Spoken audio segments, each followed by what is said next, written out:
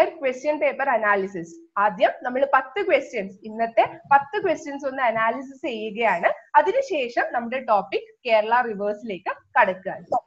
First question എന്നത് ഓർക്കുന്നോ? മ്യാൻമറിലെ, നമ്മുടെ ഇന്ത്യയുടെ നെയ്ബർ രാജ്യമായ മ്യാൻമറിലെ പിന്നെ ഒരു വിഭാഗമാണ് റോഹിംഗ്യാസ്. പത്രമൊക്കെ വായിക്കുന്നവർ ഉണ്ടെങ്കിൽ അറിയാം, മ്യാൻമറിൽ അവർ ഒരുപാട് വംശീയ അധിക്ഷേപം നേരിടുന്നുണ്ട്. അപ്പൊ ആ റോഹിംഗ്യാസ് റെഫ്യൂജീസ് എന്നാണ് പറയുന്നത്.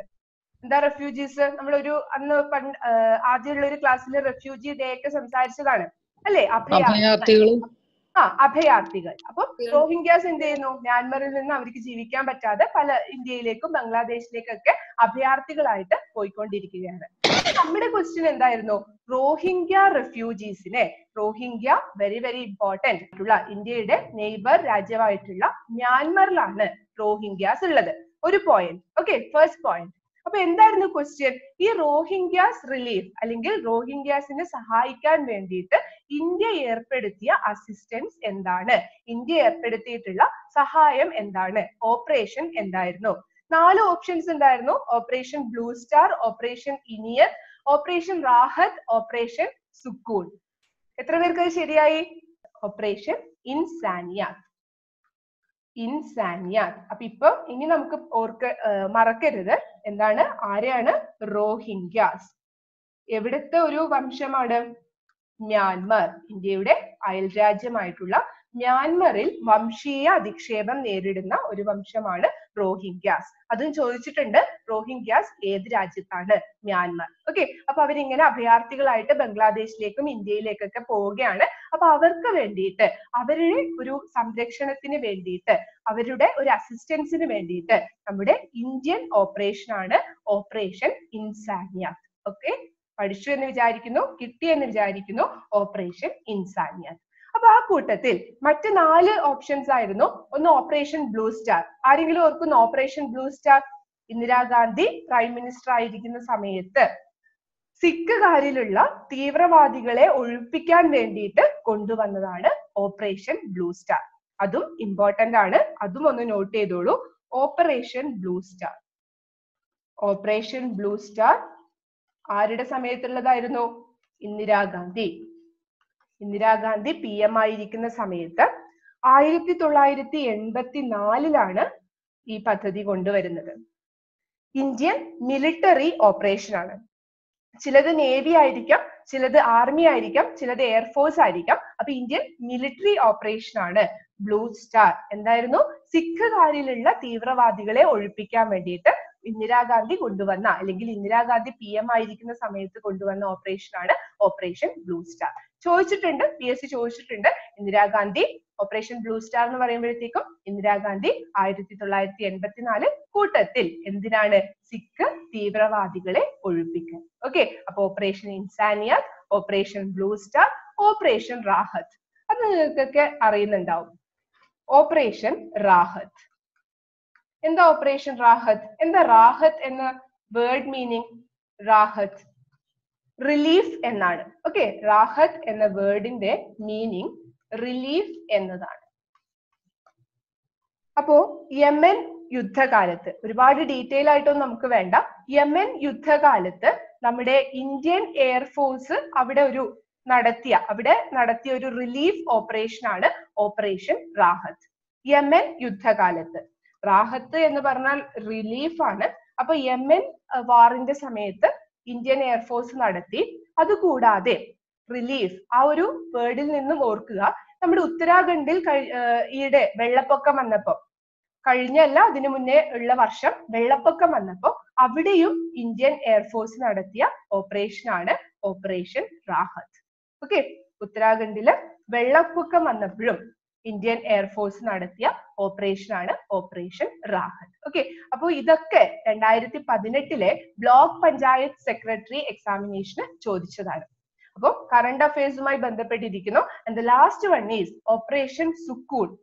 ഓപ്പറേഷൻ സുക്കൂൺ എന്ന് പറയുന്നത് 2006 ലെബനൻ വാറിൽ നേവി നടത്തിയ ഓപ്പറേഷൻ ആണ് ഓപ്പറേഷൻ സുക്കൂൺ. ഓപ്പറേഷൻ സുക്കൂൺ എന്നത് 2006 ലെബനൻ വാറിൽ ലെബനൻ വാറില് ഇന്ത്യക്കാരെയും ശ്രീലങ്കൻ പീപ്പിളിനെയും നേപ്പാളീസിനെയും അതുപോലെ ലെബനൻ ജനങ്ങളെയൊക്കെ രക്ഷിക്കാൻ വേണ്ടിയിട്ട് ആരാണ് ഇന്ത്യൻ നേവി കൊണ്ടുവന്ന ഇന്ത്യൻ നേവി നടത്തിയ ഓപ്പറേഷൻ ആണ് operation Sukku. Okay, operation Sukku. അപ്പൊ നമ്മൾ ഒരു ക്വസ്റ്റ്യൻ നോക്കി, റോഹിംഗ്യ, ഓപ്പറേഷൻ ഇൻസാനിയാത്ത്. അപ്പൊ അതിന്റെ കൂടെ വന്ന 4 ഓപ്ഷൻസ്, മറ്റു 3 ഓപ്ഷൻസും എന്താണെന്ന് കൂടി പരിശോധിച്ചു. ഓക്കെ, അപ്പൊ അടുത്ത ക്വസ്റ്റ്യനിലേക്ക് പോവുകയാണ്. അടുത്തത് വളരെ സിമ്പിൾ ആയിട്ടുള്ള ഒരു ക്വസ്റ്റ്യൻ ആയിരുന്നു. അടുത്തത് എന്തായിരുന്നു എന്ന് ഓർക്കുന്നോ? 2016 യൂണിവേഴ്സിറ്റി അസിസ്റ്റന്റിലെ ഒരു ക്വസ്റ്റ്യൻ ആണ്. Chairman of Rajya Sabha, Rajya Sabha chairman.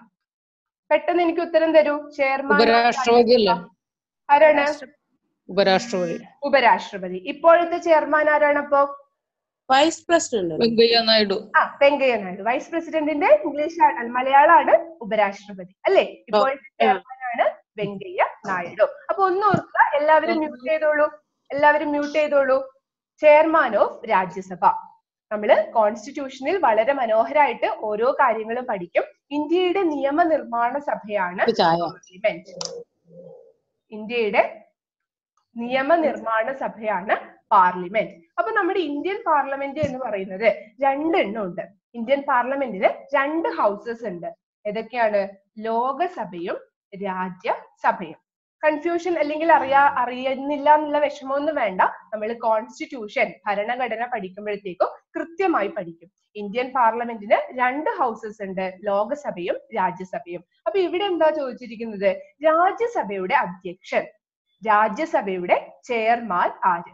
രാജ്യസഭയുടെ അധ്യക്ഷൻ എന്നത് ഒരു പദവിയാണ്.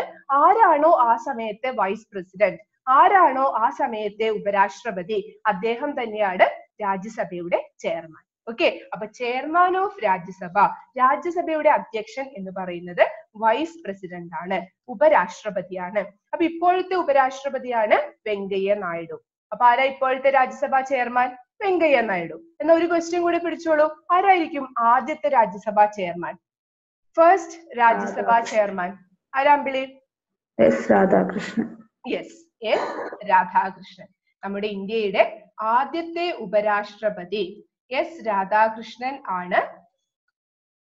ആരാണ്? ഫസ്റ്റ് രാജ്യസഭാ ചെയർമാൻ. ഓക്കെ, ഫസ്റ്റ് രാജ്യസഭാ ചെയർമാൻ. എസ് രാധാകൃഷ്ണന്റെ ജന്മദിനം നമ്മൾ എന്തായിട്ട് സെലിബ്രേറ്റ് ചെയ്യുന്നു? Teachers day. ടീച്ചേഴ്സ് ഡേ ഈ ഇടയ്ക്ക് കഴിഞ്ഞേ ഉള്ളൂ അല്ലെ? നിങ്ങൾ ആരെങ്കിലും എന്നെ വിഷ് ചെയ്തോ? Okay, September 5. സെപ്റ്റംബർ 5 നമ്മുടെ പഴയ ആൾക്കാരോട്, ഫൗണ്ടേഷൻ ബാച്ചിലെ ആൾക്കാരോടാണ് സങ്കടം പങ്കുവെച്ചത്. ഓക്കെ, സെപ്റ്റംബർ 5 നമ്മള് ടീച്ചേഴ്സ് ഡേ ആയിട്ട് സെലിബ്രേറ്റ് ചെയ്യുന്നു.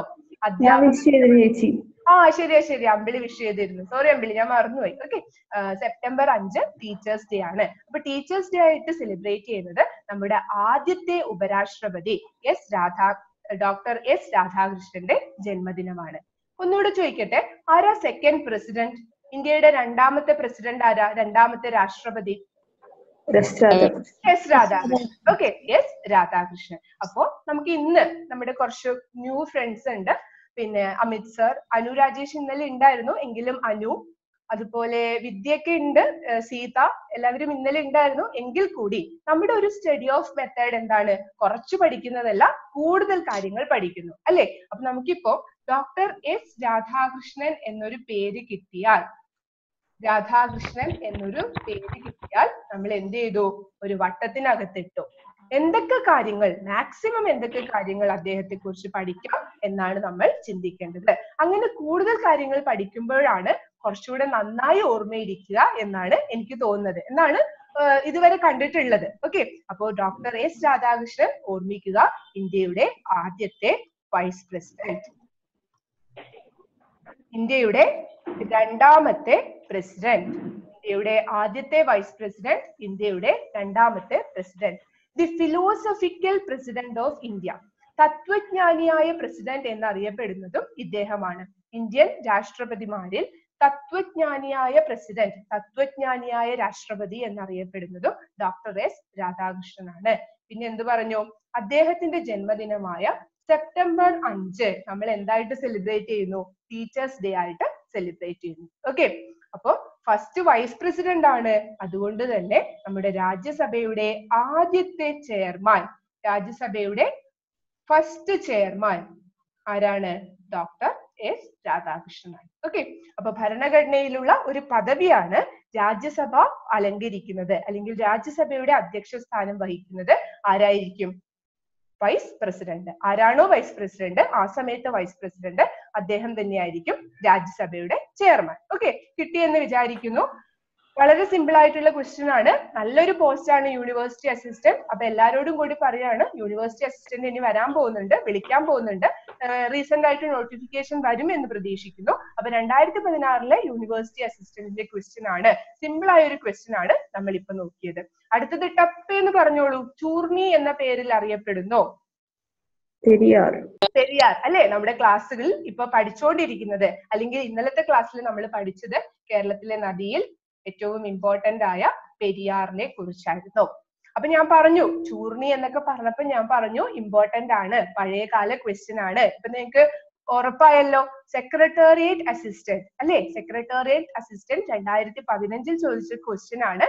ചൂർണി എന്ന പേര്, ചൂർണി എന്ന പഴയ നാമത്തിൽ അറിയപ്പെടുന്ന കേരളത്തിലെ പുഴ ഏതാണ്? പെരിയാർ. അപ്പൊ പെട്ടെന്ന് നമുക്കൊന്ന് റിവൈസ് ചെയ്യാം. ചൂർണി എന്നത് പെരിയാറിന്റെ പഴയ പേരാണ്. ശങ്കരാചാര്യർ പെരിയാറിനെ വിളിച്ചത് ഏത് പേരിലാണ്? പൂർണ്ണ. പൂർണ്ണ. Very good. ശങ്കരാചാര്യർ അദ്ദേഹത്തിന്റെ പുസ്തകങ്ങളിൽ പെരിയാറിനെ കുറിച്ച് പ്രതിപാദിച്ചിരിക്കുന്നത് പൂർണ്ണ എന്ന പേരിലാണ്. പുരാതന തമിഴ് സാഹിത്യമായ സംഘകാല കൃതികളിൽ, പുരാതന തമിഴ് സാഹിത്യമായ സംഘകാല കൃതികളിൽ ഏത് പേരിലാണ് പെരിയാർ അറിയപ്പെട്ടിരുന്നത്? മുറച്ചി. മുറച്ചി. ഓക്കെ, മുറച്ചി. മുറച്ചി. ഓക്കെ, അപ്പൊ അത് മൂന്നും നമുക്ക് കിട്ടി. പിന്നെ എനിക്ക് തോന്നുന്നു ഓപ്ഷൻസ് ഭാരതപ്പുഴ, പമ്പ എന്നൊക്കെയായിരുന്നു. ഭാരതപ്പുഴയുടെ പഴയ പേരാണ്, ഇന്ന് നമ്മൾ പഠിക്കാൻ പോകുന്നത് ഭാരതപ്പുഴയാണ്. ഭാരതപ്പുഴയുടെ പഴയ പേരാണ് ബ്രഹ്മപുത്ര. അയ്യോ, ആരാ അത് പറഞ്ഞ? ബ്രഹ്മപുത്ര വേറെ. ഇന്ത്യയിലെ ഒരു പ്രധാനപ്പെട്ട മറ്റൊരു നദിയാണ് ബ്രഹ്മപുത്ര. ഓക്കെ, ഭാരതപ്പുഴ എന്ന് പറഞ്ഞാൽ നമ്മുടെ കേരളത്തിലെ പുഴയാണ്. ഭാരതപ്പുഴയുടെ പഴയ പേരാണ് പേരാർ. ഭാരതപ്പുഴയുടെ പഴയ പേരാണ് പേരാർ. പമ്പ, പമ്പയുടെ പഴയ പേരാണ് പറയാൻ പറ്റുമോ ആർക്കെങ്കിലും? ബാരിസ്. ബാരിസ്. ഓക്കെ, ബാരിസ്. പമ്പയുടെ പഴയ പേരാണ് ബാരിസ്. അപ്പൊ അടുത്ത question BDO bar municipal exam 2015 ചോദിച്ചതായിരുന്നു. Simple, very simple ആയിട്ടുള്ള ഒരു question. Who is known as grand old man of India? ഇന്ത്യയുടെ വന്ധ്യ വയോധികൻ ആരാണ്? ദാദാബായ് നവറോജി. ഓക്കെ, ഇന്ത്യൻ സ്വാതന്ത്ര്യ ചരിത്രത്തിൽ വളരെ ഒരു പ്രധാന പങ്കുള്ള ഒരു വ്യക്തിയാണ്, ഒരു പേരാണ് Dadabhai Naoroji. Dadabhai Naoroji.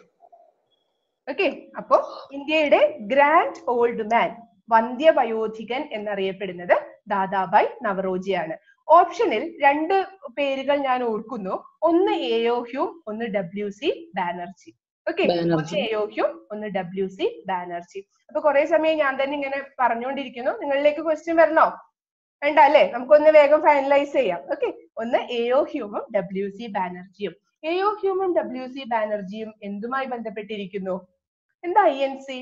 Indian national Congress. Indian national Congress. INC 1885 സ്ഥാപിതമാവുന്നത്. Indian national Congress വരുന്നത് 1885. ഓക്കെ, ഇന്ത്യൻ നാഷണൽ കോൺഗ്രസിന്റെ ആദ്യത്തെ പ്രസിഡന്റ് ആണ് WC ബാനർജി. നിങ്ങളുടെ ഓപ്ഷനിലെ മറ്റു രണ്ട് പേരുകളെ കുറിച്ച് ഒന്ന് ഡിസ്കസ് ചെയ്യാണ്.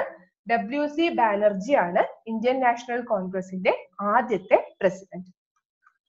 ഇന്ത്യൻ നാഷണൽ കോൺഗ്രസിന്റെ ആദ്യത്തെ ഫസ്റ്റ് സെക്രട്ടറി ആണ് എയോ ഹ്യൂം. ബ്രിട്ടീഷുകാരനായ എയോ ഹ്യൂം ആണ് ഇന്ത്യൻ നാഷണൽ കോൺഗ്രസിന്റെ ആദ്യത്തെ സെക്രട്ടറി. ചരിത്രമൊക്കെ നിങ്ങൾ കുറച്ചൊക്കെ പഠിച്ചിട്ടുണ്ടാവും, അപ്പൊ ഓർക്കുന്നുണ്ടാവും അല്ലെ? ബ്രിട്ടീഷുകാരനായ ഇംഗ്ലീഷുകാരനായ ഓഫീസറായ എയോ ഹ്യൂമിന്റെ സഹായത്തോടു കൂടിയാണ് എന്ത് ഫോം ചെയ്യുന്നത്? INC, Indian national Congress form ചെയ്യുന്നത്. അപ്പൊ INCയുടെ ആദ്യത്തെ പ്രസിഡന്റ് ആണ് WC ബാനർജി. ഇപ്പോഴത്തെ പ്രസിഡന്റ് ആരാ? ഇന്ത്യൻ നാഷണൽ കോൺഗ്രസിന്റെ ഇപ്പോഴത്തെ പ്രസിഡന്റ് ആരാണ്? ആരാമ്പിളി? രാഹുൽ ഗാന്ധി അല്ലേ? രാഹുൽ ഗാന്ധിയാണ് ഇന്ത്യൻ നാഷണൽ കോൺഗ്രസിന്റെ ഇപ്പോഴത്തെ പ്രസിഡന്റ്. ആ നാഷണൽ കോൺഗ്രസ് തന്നെയാണ് ഇപ്പോഴും നമ്മുടെ കോൺഗ്രസ് അല്ലേ? ഇപ്പൊ INCയുടെ ഇന്ത്യൻ നാഷണൽ കോൺഗ്രസിന്റെ പ്രസിഡന്റായി തെരഞ്ഞെടുക്കപ്പെട്ടത് രാഹുൽ ഗാന്ധിയാണ്. ഓക്കെ, അപ്പോ grand old man of India കിട്ടിയെന്ന് വിചാരിക്കുന്നു. അടുത്തൊരു ക്വസ്റ്റ്യൻ, ബക്രാനങ്കൽ ഡാം. ഇന്ത്യയില് കുറെ അണക്കെട്ടുകൾ ഉണ്ട്. അപ്പൊ ചില അണക്കെട്ടുകളൊക്കെ നമുക്ക് പഠിക്കണം. ബക്രാനങ്കൽ ഡാം, ബക്രാനങ്കൽ ഡാം ഏത് നദിയിലാണ് ബക്രാനങ്കൽ ഡാം? എത്ര പേർക്ക് ശരിയായിട്ടുണ്ട്? സത്ലജ്. ഓക്കെ, നമ്മൾ പഠിക്കും. ഇന്ത്യൻ ജോഗ്രഫി പഠിക്കുമ്പോഴത്തേക്കും സത്ലജിനെ കുറിച്ചൊക്കെ പഠിക്കും. ഇൻഡസ് കേട്ടിട്ടില്ലേ? ഇൻഡസ്, സിന്ധു. സിന്ധു നദിയുടെ ഒരു ട്രിബ്യൂട്ടറി ആണ്, സിന്ധു നദിയുടെ ഒരു പോഷക നദിയാണ് സത്ലജ്. ഓക്കെ, സിന്ധു നദിയുടെ ഒരു പോഷക നദിയാണ് സത്ലജ്. അപ്പൊ ഇന്നലെ ഞാൻ വീണ്ടും പറയുന്നു, ഇന്നലെ നമ്മൾ എന്ത് ചെയ്തു? പിന്നെ പെരിയാറിനെ കുറിച്ച് പഠിച്ചു. അപ്പൊ പെരിയാറിനെ കുറിച്ച് പഠിച്ചപ്പോ നമ്മൾ പറഞ്ഞു, കേരളത്തിൽ ഏറ്റവും കൂടുതൽ അണക്കെട്ടുകൾ ഉള്ളത് ഏത് നദിക്ക് കുറുകെയാണ്? പെരിയാറിന് കുറുകെയാണ്. കേരളത്തിൽ ഏറ്റവും കൂടുതൽ അണക്കെട്ടുകൾ ഉള്ളത് പെരിയാറിന് കുറുകെയാണ്. അപ്പൊ ഒരു 2 അണക്കെട്ടിന്റെ പേര് പെട്ടെന്ന് പറയൂ സനിത. കേരളത്തിൽ ഏറ്റവും കൂടുതൽ അണക്കെട്ടുകൾ ഉള്ളത് പെരിയാറിന് കുറുകെയാണ്. പെരിയാറിന് കുറുകെയുള്ള 2 അണക്കെട്ട്. മുല്ലപ്പെരിയാർ. മുല്ലപ്പെരിയാറും വേറൊരു അണക്കെട്ട് ചെറുതോണി. പിന്നെ ഏതാണ്? ഇടുക്കി. ഇടുക്കി. ഇടുക്കി ജലവൈദ്യുത പദ്ധതി തന്നെയാണ്. മാട്ടുപ്പെട്ടി. മാട്ടുപ്പെട്ടി പിന്നെ എന്താ ഡാമാണ്, കോൺക്രീറ്റ് ഡാമാണ് മാട്ടുപ്പെട്ടി. ഓക്കെ, അപ്പൊ ഇന്നലത്തെയൊക്കെ പഠിച്ചു എന്ന് ഞാൻ വിചാരിക്കുന്നു. അപ്പോ എന്താണ് നമ്മുടെ ക്വസ്റ്റ്യൻ എന്തായിരുന്നു? ബക്രാനങ്കൽ ഡാം. സത്ലജ് നദിക്ക് കുറുകെയാണ് ബക്രാനങ്കൽ ഡാം കൺസ്ട്രക്ട് ചെയ്തിട്ടുള്ളത്. Okay, Bhakra Nangal dam. മുല്ലപ്പെരിയാർ നമ്മൾ പറഞ്ഞു. പെരിയാറ് ഒന്ന് കേരളത്തിലേക്ക് വരികയാണ്. പെരിയാറും പെരിയാറിന്റെ പോഷക നദിയായ മുല്ലയാറും ചേരുന്ന സ്ഥലത്താണ് ഏത് ഡാം കൺസ്ട്രക്ട് ചെയ്തിട്ടുള്ളത്? മുല്ലപ്പെരിയാർ കൺസ്ട്രക്ട് ചെയ്തിട്ടുള്ളത്. ഓക്കെ, മുല്ലപ്പെരിയാർ കൺസ്ട്രക്ട് ചെയ്തിട്ടുള്ളത്. പെരിയാറും പെരിയാറിന്റെ പോഷക നദിയായ മുല്ലയാറും. പെരിയാർ പ്ലസ് മുല്ലയാർ എന്ത് കിട്ടി? മുല്ലപ്പെരിയാർ. ഏത് വർഷമാണ് കേരളത്തിലെ ആദ്യത്തെ ഡാമായ മുല്ലപ്പെരിയാർ കൺസ്ട്രക്ട് ചെയ്തത്? 1895. Very good, 1895. ഇന്നലെ നമ്മൾ പഠിച്ചതാണ്.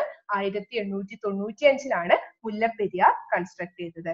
ആരായിരുന്നു അതിന്റെ ചീഫ് ആർക്കിടെക്ട് മുല്ലപ്പെരിയാറിന്റെ?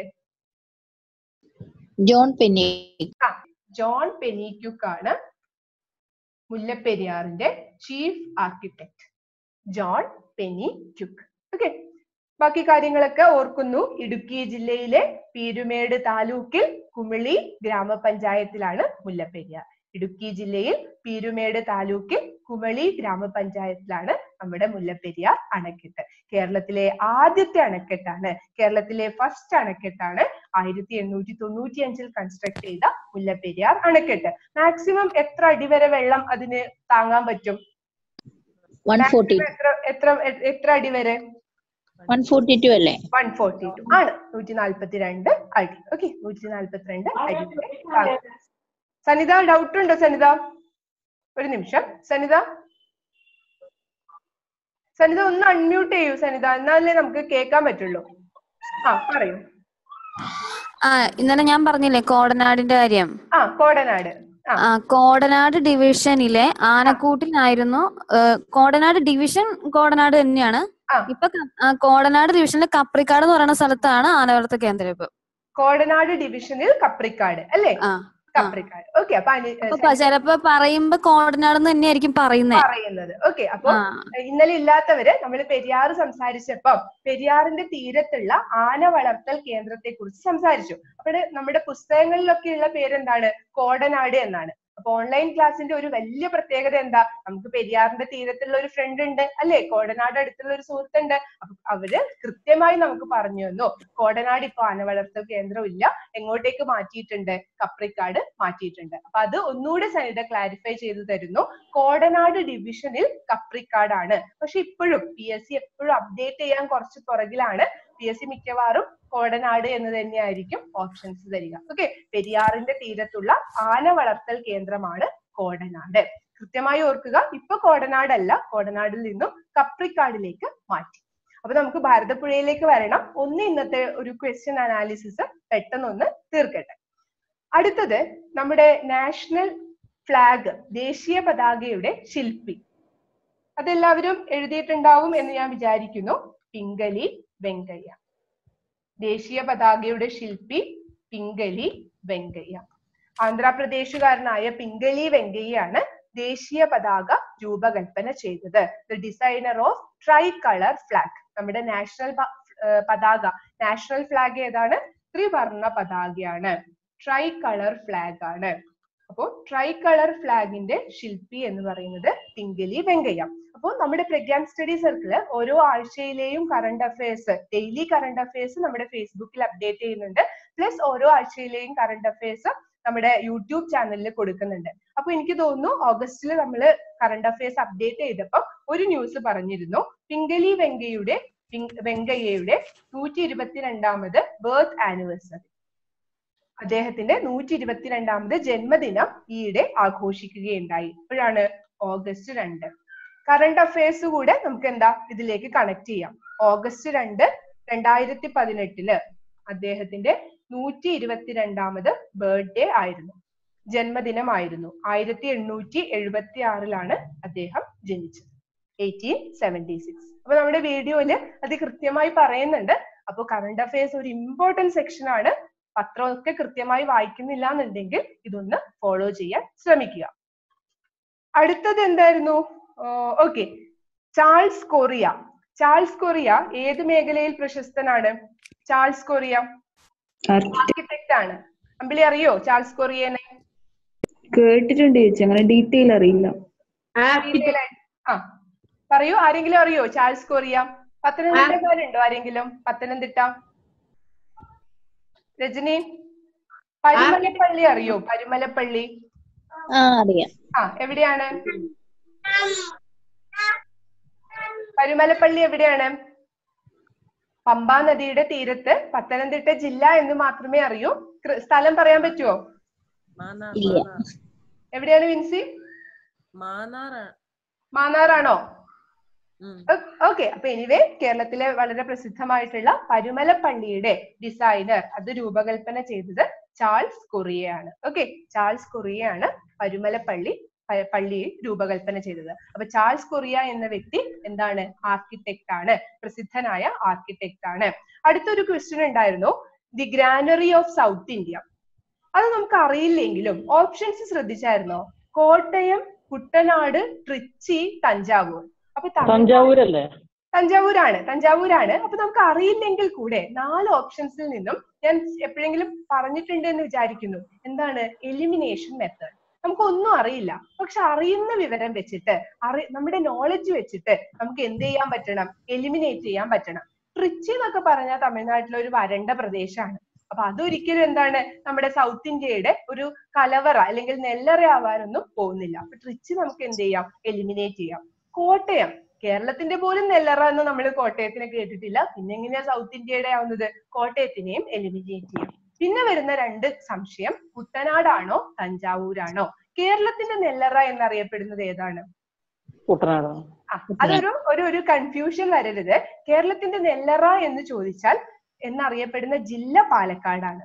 ഓക്കെ, കേരളത്തിന്റെ നെല്ലറ എന്നറിയപ്പെടുന്ന ജില്ല പാലക്കാടാണ്, എന്നറിയപ്പെടുന്ന സ്ഥലമാണ് കുട്ടനാട്. ഓക്കെ, അപ്പൊ സൗത്ത് ഇന്ത്യ ആകെ മൊത്തം വരുമ്പോ നമ്മുടെ കേരളം ഇപ്പോഴും ആരെടുത്തുന്ന അരിയൊക്കെ വാങ്ങുന്നത്?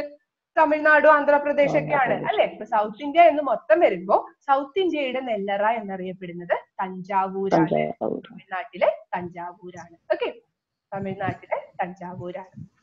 And the last 2 questions എന്തായിരുന്നു? 9ാമത്തെ questions. ഓക്കെ, മതോശ്രീ എന്ന് പറഞ്ഞിട്ടുള്ള ഒരു പുസ്തകത്തെ കുറിച്ചായിരുന്നു. മതോശ്രീ എന്ന് പറഞ്ഞിട്ടുള്ള ഒരു പുസ്തകം എഴുതിയത് ആര്? അപ്പൊ അവിടെയും വേണമെങ്കിൽ നമുക്കൊന്ന് ഗസ് വർക്ക് ചെയ്യാം. അപർണ സെൻ, ദീപ മേത്ത, ഷബാന അസ്മി, അപർണ സെൻ, ദീപ മേത്ത. എല്ലാരും എന്താണ്? ഏത് ഫീൽഡുമായി ബന്ധപ്പെട്ട ആൾക്കാരാണ്? സിനിമാക്കാരാണ് അല്ലെ? ഫിലിം ഫീൽഡും ആണ്. അപ്പൊ അതിന് വേറിട്ട് നിൽക്കുന്ന ഓപ്ഷൻ എന്ന് പറയുന്നത് Sumitra മഹാജനാണ്. Okay, so the writer Sumitra Mahajan ആരാണ്? നമ്മൾ നേരത്തെ പറഞ്ഞു ഇന്ത്യയുടെ നിയമനിർമ്മാണ സഭയാണ് പാർലമെന്റ്. പാർലമെന്റിൽ 2 സഭകളുണ്ട്, 2 ഹൗസസ് ഉണ്ട്, ലോകസഭയും രാജ്യസഭയും. രാജ്യസഭയുടെ അധ്യക്ഷൻ ആരാണ്? ചെയർമാനാണ് രാജ്യസഭയുടെ അധ്യക്ഷൻ. എന്നാൽ ലോകസഭയുടെ അധ്യക്ഷനെ നമ്മൾ എന്തു പറയും? സ്പീക്കർ എന്നാണ് പറയുക. ലോകസഭാ നടപടികൾ നിയന്ത്രിക്കുന്ന വ്യക്തിയാണ് സ്പീക്കർ. അപ്പോ ഇപ്പോഴത്തെ സ്പീക്കർ ആണ് സുമിത്ര മഹാജൻ. പ്രസന്റ് സ്പീക്കർ ആണ് സുമിത്ര മഹാജൻ. ഇപ്പോഴത്തെ സ്പീക്കർ ആണ് സുമിത്ര മഹാജൻ. സുമിത്ര മഹാജൻ ഈയിടെ നമ്മുടെ പ്രധാനമന്ത്രി നരേന്ദ്രമോദിയാണ് ഈ പുസ്തകം റിലീസ് ചെയ്തത് 2017 ഏപ്രിൽ 1. നോക്കൂ, കറണ്ട് അഫയേഴ്സ് എത്രമാത്രം ഇമ്പോർട്ടന്റ് ആണ് എന്ന്. 2017 ഏപ്രിൽ 1 നമ്മുടെ നരേന്ദ്രമോദിയാണ് സുമിത്ര മഹാജന്റെ ഈ പുസ്തകം പ്രകാശനം ചെയ്തത്. അപ്പൊ സുമിത്ര മഹാജന്റെ പുസ്തകമാണ് മധുശ്രീ. ഓക്കെ, സുമിത്ര മഹാജന്റെ പുസ്തകമാണ് മധുശ്രീ. പിന്നെ അടുത്തത്, ഇന്ത്യയിൽ ആദ്യമായിട്ട് solar powered demo diesel electric multiple unit MEMU എന്നതുപോലെ ഇൻട്രൊഡ്യൂസ് ചെയ്തതാണ് ഡെമോ. അപ്പൊ ഇന്ത്യയിൽ ആദ്യമായിട്ട് സോളാർ പവേർഡ് ഡെമോ വന്നത് എവിടെയാണ്? സഫ്ദർജംഗ്, ഡൽഹിക്ക് അടുത്തുള്ള സഫ്ദർജംഗിലാണ് സോളാർ പവേർഡ് ഡെമോ ഈയിടെ വന്നത്. ഓക്കെ, ഇതൊക്കെ 2018 ഒരു എക്സാമിന് ചോദിച്ച ക്വസ്റ്റ്യൻ ആണ്. സോ എല്ലാം എന്താ? കറണ്ട് അഫയേഴ്സ് റിലേറ്റഡ് ക്വസ്റ്റ്യൻ ആണ്. അപ്പൊ നമ്മുടെ ഇന്നത്തെ എക്സാമില്, അതായത് ഇന്നത്തെ section previous year question paper analysis ഒന്ന് കംപ്ലീറ്റ് ചെയ്യാണ്. ഓക്കെ, 10 ക്വസ്റ്റ്യൻസ് നമ്മൾ ഒന്ന് കംപ്ലീറ്റ് പറഞ്ഞു. അതുമായി റിലേറ്റ് ചെയ്ത് കുറച്ച് കാര്യങ്ങളൊക്കെ പറഞ്ഞു. ഡെയിലി എക്സാം ഇങ്ങനെ അനാലിസിസ് ഉണ്ടാവില്ല, പക്ഷെ പ്രീവിയസ് ഇയർ ക്വസ്റ്റ്യൻസ് ഒരു സെക്ഷൻ അതിനായിട്ട് മാറ്റിവെക്കുകയാണ്. ആ ദിവസങ്ങളിൽ മാത്രം ഒരു ചുരുങ്ങിയ സമയം, ഇനിയിപ്പോ ചുരുങ്ങിയ സമയം എന്ന് പറഞ്ഞാൽ അരമണിക്കൂറോളമായി ഒരു അനാലിസിസ് ഉണ്ടാവും. ഓക്കെ, അത് ഗുണകരമായിരിക്കും എന്ന് വിചാരിക്കുന്നു. അതുകൊണ്ടാണ് ഇത്രയും സമയം എടുത്ത് ചെയ്തത്. അപ്പൊ ബാക്ക് ടു നമ്മുടെ ക്ലാസ്.